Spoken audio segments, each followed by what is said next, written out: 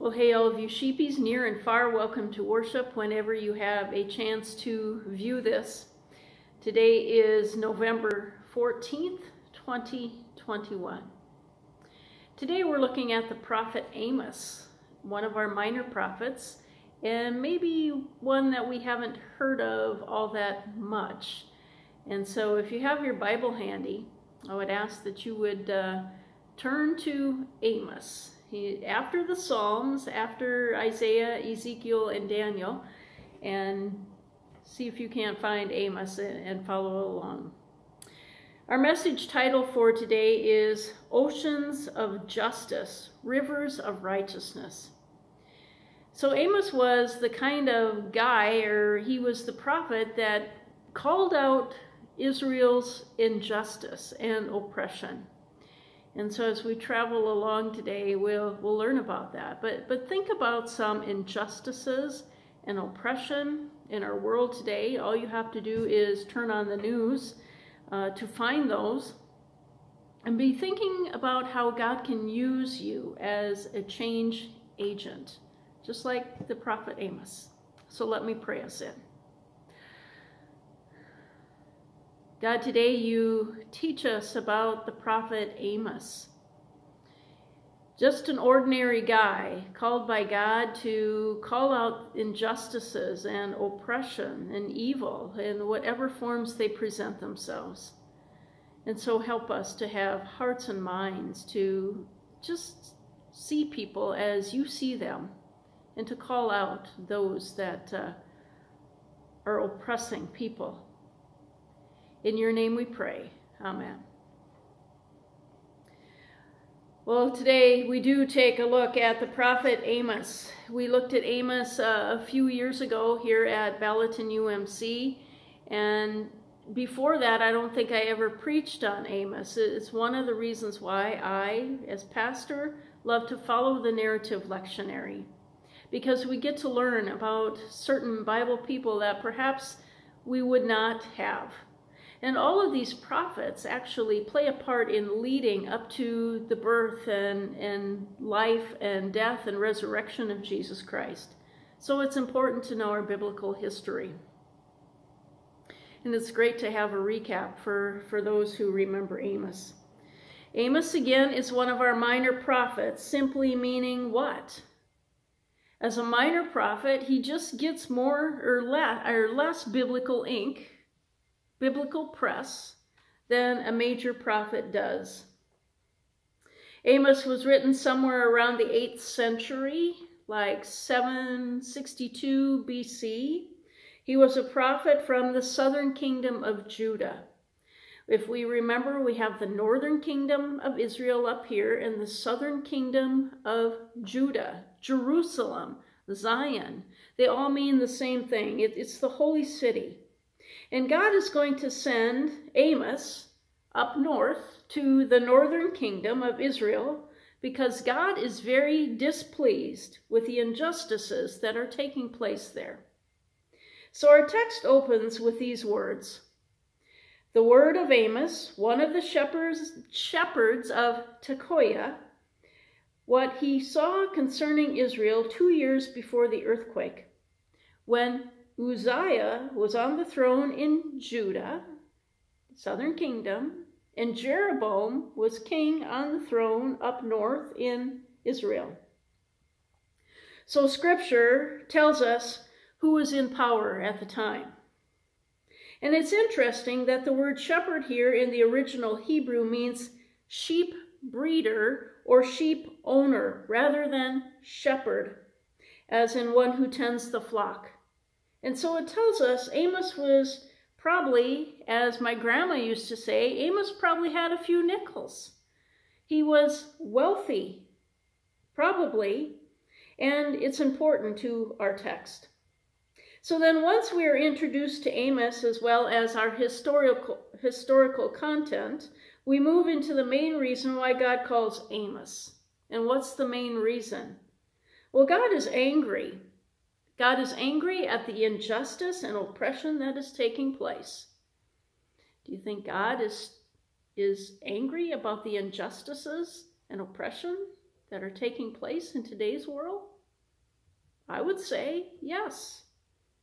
So then we hear God roar. We hear God roar. That's what it tells us. He's roaring from Zion. I listed it in our study guide for those that are in church, asking, what is the difference between a roar and a shout? What do you think? What's the difference between a roar and a shout? Sometimes we see that in Scripture, that God is shouting from Zion, or a prophet is shouting from Zion. But here, God is roaring. God is roaring. Keep that in mind as we talk today. Remember, God is angry. God sees all of these injustices that are going on, and God is more than miffed. God roars from Zion. And whenever we hear the word Zion, we remember it is the southern kingdom of Judah. It is Jerusalem. It is the holy city.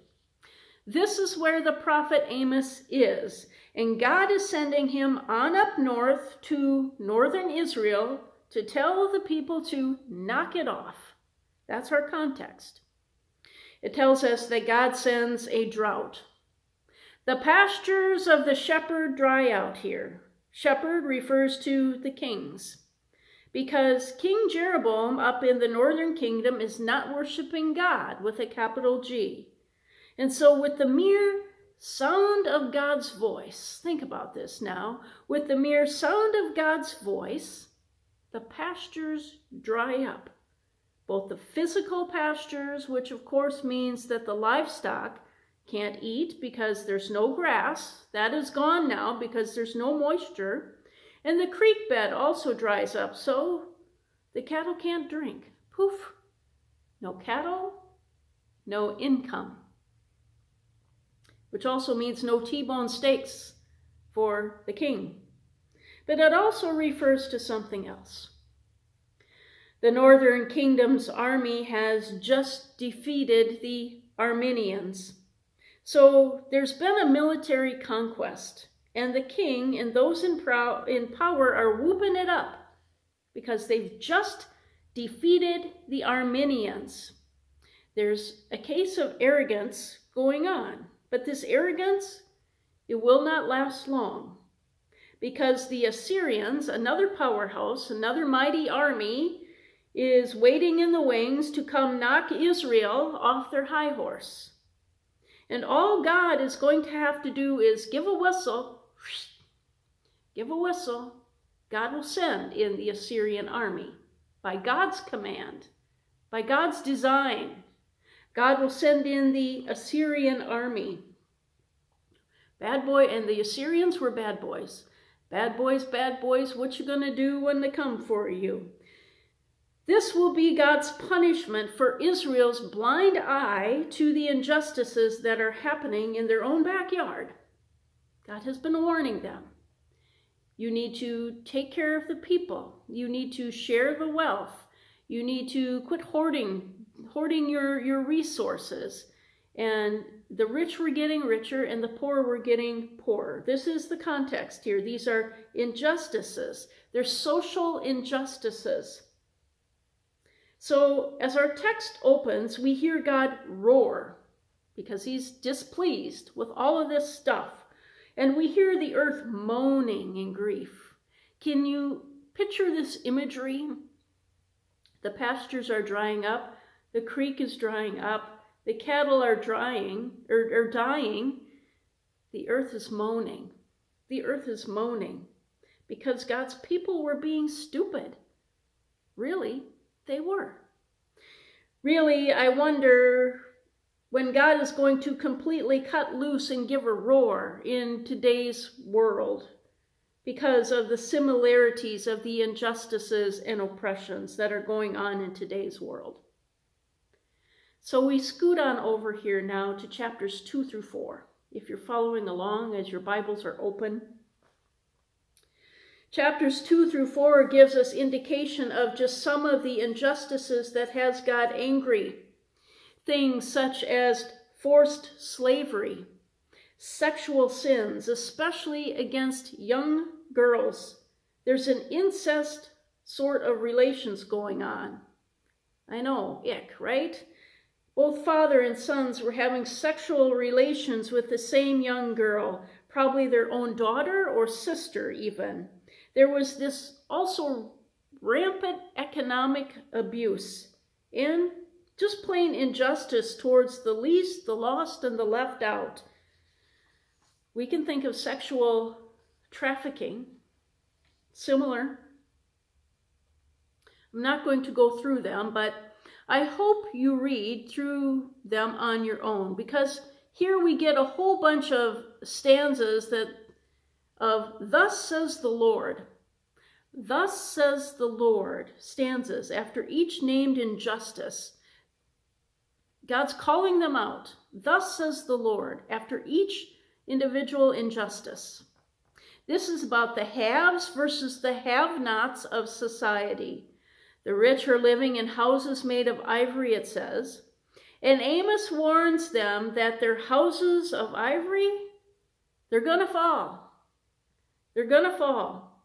If our possessions make a statement about who we are, what do you think our possessions are saying? Well, my possessions might say that I watch a lot of movies, I listen to a lot of music, and I read a lot of books. Then there's our cell phones. I've seen people wait in line overnight sometimes. You've seen that on the news for the latest and greatest cell phone, for the newest iPhone, or other things, other material things that, you know, what do you think our things are saying about us? Something to consider. We also see that those in power even forced the preachers to party. I'm not kidding. They got the preachers drunk. And I kind of chuckled at that part, but it's really not that funny. So let me unpack that for us. Here in chapter 2, verse 12, it tells us that. It tells us, you made the Nazarenes drink wine and commanded the prophets not to prophesy. So here is what that means. We have this power grid of sorts. The king, the state, and then we have the Nazarenes. Nazarenes showed their dedication to serving God by abstaining from alcohol. For one thing, John the Baptist was a Nazarene. But the king, who pretty much laughed in the face of God with a capital G, had more power over the pastor. The state had more power over the pastor. Well, the king used that power to get the preachers drunk. It was, you either drink this wine or I will kill you.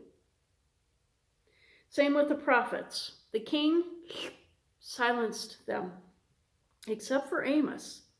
But Amos's speaking out was risky, wasn't it? We need to understand that. He could have been put to death at any time. And yet, here is Amos, this average guy, this average farmer, a fig farmer, actually. Sycamore trees had figs on them. So think about your fig Newtons. And God sends him to call out power. Risky business. I'm sure we all have been aware of the news cycle lately. There, where the result of sexual sins of many in power have come out of the darkness and into the light. We've seen that. And do you think that the sins of those in power have a trickle-down effect for everyone else? Of course they do. You better believe it. There's always a cause and effect. The haves versus the have-nots. The have-nots are affected by the sins of the haves, you see.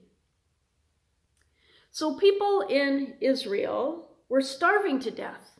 They were starving to death while those in power lived in houses of ivory.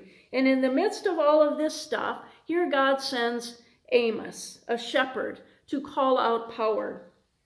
Don't you just want to raise your hand for the job of a prophet? Not so much. Amos is called by God to be a change agent, as prophets are. They are called to be this mouthpiece for God, and prophets rarely bring good news, but they always bring news of change. Prophets call out an injustice on God's behalf and give the people an opportunity to change or not, an opportunity for life-giving or to live as spiritually dead. This call is to wake up. God is condemning Israel's ruling class, those in power in the north, for their oppressive treatment of the poor and the needy members of society. Amos warns that if they don't shape up and return to God, there's going to be this military conquest that could totally destroy them. If they're not going to change, this military army will force them out of power, you see? They'll wipe them out. The Assyrians did invade the northern kingdom as well as the southern kingdom of Judah about 10 years later. But in the meantime, Amos's hope for them changing their ways, it's pretty thin. It's pretty thin. But the only hope is for them to return to the Lord. Now scoot on over to chapter 5 here, beginning with verse 14. Here we get God's call through Amos. Seek good, not evil, that you may live. Then the Lord Almighty will be with you. Hate evil, love good, and maintain justice in the courts. Those of us who are United Methodists, who does this remind us of? John Wesley. It reminds us of John Wesley. Do all the good you can in all the ways you can, in all the places you can, at all the times you can, to all the people you can, as long as you ever can. United Methodist social principles at their best. As we think about people who have been prophetic voices in past and present, John Wesley was among them, as was our Lutheran counterpart, Martin Luther. But Martin Luther King Jr. often quoted the prophet Amos, often in his pursuit of civil liberties. He quoted this passage about this ever-flowing stream in his I Have a Dream speech.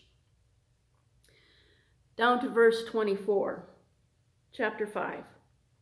God is not only displeased with the injustice, he is also displeased with the hypocrisy of worship.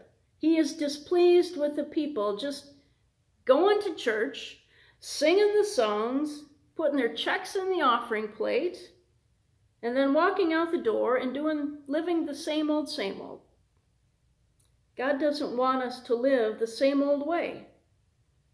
God wants us to be life givers. God wants us to live as life givers. Because when we live that way, we act that way. We become in tune with the injustice around us. We become aware of the injustices around us. And then we are called to do something about it, not just turn a blind eye. When we are called to action, we let justice flow like an ever-flowing stream. In other words, we bring life-giving water to dry places of life, of our own lives and to other people, to the world around us.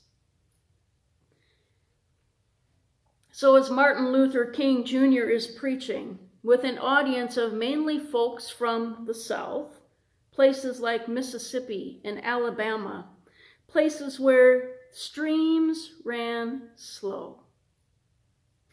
Martin Luther King Jr. used a different translation in his speech that referenced, "Let justice flow like mighty streams." Let justice flow like mighty streams. By using the word mighty, it stressed the urgency of the call for reformation, you see.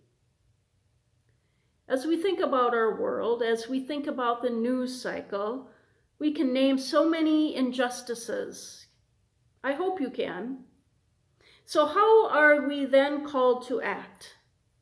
We might think, but I'm just a little fish in a big ocean. But we aren't. No act of justice in God's name is insignificant. You are not insignificant, friends. We can start by prayer. We can start by prayer. We can not only attend worship, but live differently when we leave worship. We can send a card in the mail. We can buy some diapers for a family with young children. We can send a grocery or gas card, as you might see or know a family that might just need a little bit of a boost, especially as the holidays are coming. We all know that prices are going up everywhere. If you can help, do. Or perhaps an elderly person on a fixed income. Many are having to pay for prescriptions and perhaps not eating the healthiest. There's colds and stuff going around, not just COVID, but also just viruses. Perhaps bring some orange juice or Gatorade or bottled water or even a can of soup and some crackers. Just thoughts, just thoughts. I've spoken with many of my clergy colleagues recently at different gatherings, and we've all echoed that people simply aren't coming back physically to our houses of worship. And it's not just the Methodist denomination. Many of whom I've talked to have echoed this. And it's hard for we pastors not to take that personally. It's hard for us not to take it personally. We internalize, well, perhaps if I just used more video clips in my sermons, maybe if I made the sermon longer or shorter or added this or that, etc., etc., etc. You know? But what if instead we simply prayed, God, I'm not sure what you are up to here during this time of pandemic, our economy, our worship, but I will follow you faithfully. Use me for whatever this new thing that you are doing in my life and in the life of our community and our nation, in our world. Help me to see myself, first of all, as you see me. And then help me to see my neighbor as you see them. If there are changes that need to be made inside of me, wash me clean, so that I may be used for your kingdom now and the one to come. Help me then. Help me, God. Call out injustice. Help me to call out injustice and oppression and do something about it in whatever way you call me to. Help me to spread your word and not worry so much about in-house numbers of the church house, but rather about people near and far knowing you first. This is my prayer, Lord, offered to you. Amen. And when we begin to think and act as such, the water starts to run, and it keeps on flowing, never ending. And those dry places begin to bring life, new life, perhaps. And so it begins with us. Let us bring oceans of justice and rivers of mercy to all places. In the name of the Father, and of the Son, and of the Holy Spirit. Amen. So that was more of a teaching sermon today on the Prophet Amos, but I hope it got you thinking about some of the oppression and injustices around us. And how can we be change agents in our world, within our families, within our communities, within our nation, within our world. Thanks for joining in today. Have a great week. We'll see you next time. Bye for now.